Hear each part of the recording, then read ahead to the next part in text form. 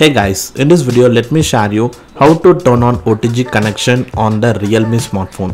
So generally if you want to connect any pen drive into your Android smartphone means, so you can do that using the OTG cable, and when connecting on a Redmi phone there is no issue.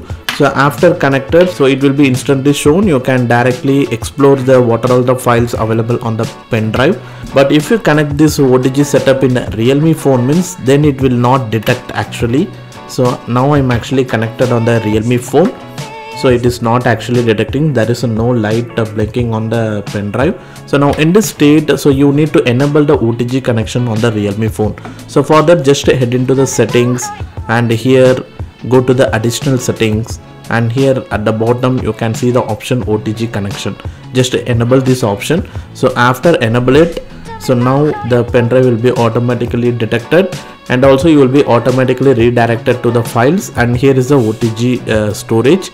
Once you click on here, you can able to see all your files, and then you can easily move the files from phone to pen drive or from pen drive to phone easily. So in the Realme phone only you have to enable the OTG connection, then only you can able to connect any device to the Android smartphone via OTG connection. Well, now that's it on this video guys, and hopefully if you like this video, hit the like button, and if you are new to this channel, subscribe to our channel below, and thanks for watching this video guys.